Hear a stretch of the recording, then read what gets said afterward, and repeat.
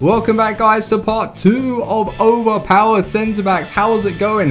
The response on the first video was insane, so if you guys can smash over 250 likes, I will get out the midfielders version of this. And also what I'm going to be doing is showing you guys all the player upgrades for like the best teams, I guess, from like each league. So yeah, keep smashing the likes and let me know in the comment section if you're excited about any of the players that I mentioned in this video. But before we start, if you are needing some Ultimate Team coins, make sure to check out FIFA. UltimateTeamCoins.com, links down below in the description. Go using my code Fuji for that discount. And if you need game codes or anything gaming related, FIFA is literally, well, FIFA 16 is around the corner. Use my code Fuji on G2A for a discount, and yeah, go stock up on PSN, Xbox Live, and all that good stuff. But we are ready for the 8 new players. 8 players. Let's do it. Manolas, Manolas, Manolas. I don't know why I said it like that, but Jesus. Oh, the Serie A, it's like Beast FC has been opened. Like, they've opened up a shop at Serie A. Well, at Serie A, in Serie A.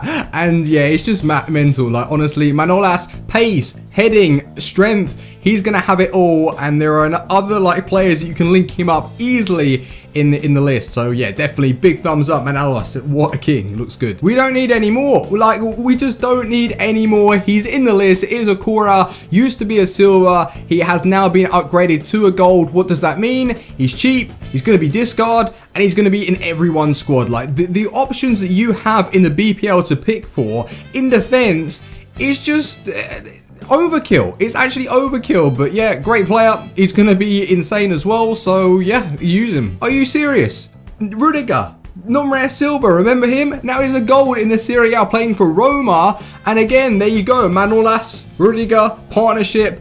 Boom, it's all good, but he's going to be a pretty decent defender. Only real problem that I would have maybe checking his in-game stats are his strength attributes, but he's going to be fast. He's probably going to have enough pace to sort of get in front and just be annoying, so he's going to be good, lads. He's going to be good. So yeah, definitely look to pick him up at the start because he's probably going to be cheap as well. Juan Jesus, now hear me out. This guy right here is probably my #1 of players that I really want to try. Not only is he going to be a sweat bag because he's cheap, he's fast, he's powerful, he has really good defending attributes. Like, you get sweaty players where maybe they've got like 79 or like 70 stand tackles and they're just pretty much like pace and strength. But he looks like a complete sweat bag. Like, it's actually insane. So yeah, he's got really good defending, standing tackles, slide tackles, interceptions, marking. He's got it all. So yeah, Juan Jesus, you can partner him up with any like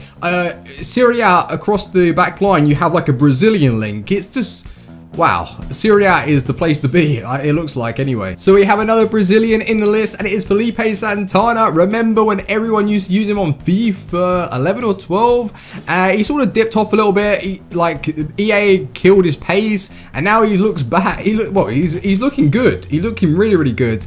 And I thought he was going to be rumored to be a silver, and he was until they took a U-turn. There you go. He's now a gold. He's going to be discard, and he's going to be used. So look out for him. Bundesliga B centre back. Nice. Mauricio is up next, and he reminds me, this is why I put him in the list, he reminds me of Castan, and I really liked Castan last year just because he had really good defending stats. He wasn't the quickest, but he could read the game really, really well. And I feel like Mauricio is going to be like a carbon copy of him, where he's got high defensive work rates. That's all ticked. Like, he's going to have good strength, good stand tackles. So for a starter team, without a doubt, pick him up. Like, I think he's going to be discard. Honestly, I think he's going to be discard, and he could more than likely be a hidden gem. So yeah, keep an eye out for him. Looks really, really good. So we are back to the Serie A to check out. We didn't even leave. We didn't leave the Serie A. The Serie A is packed full of players this year. It's like a battle between BPL and Serie A. But Koulibaly is there. He was a silver. Now he's a gold. Why, EA? Why? He's going to be a monster. Great pace, good strength, decent height. I think he's like 6'3" or 6'4". More options, just more options. What can I say? So the last player to finish off the list I brought in is Suchy or Suchy. Reason why I brought him in is because I wanted to maybe like put someone that wasn't really anticipated by you guys. That if you knew of those players anyway, then you've got another one to try out. And obviously his league isn't the best, but Basel, they do have like really, really good players that are popping up. So I think it won't be too hard to bring him into sides, and definitely once the full game is out, I'm going to be building squads, helping you guys bring these overpowered players into teams for sure. And I think he's going to be good, like great pace, good defending stats. So yeah, for sure, like bring him into your side if you can. But guys, that is going to be the end of part 2. Like I say, smash out 250 likes and I'll get out overpowered midfielders, because it takes a while to look through them and to see which ones are good. And then I've got like the best players from the teams of the top leagues as well. So yeah, hopefully you do enjoy that. But if you have, drop a like and I will see you Team Fuji on the next video. Take it easy, peace.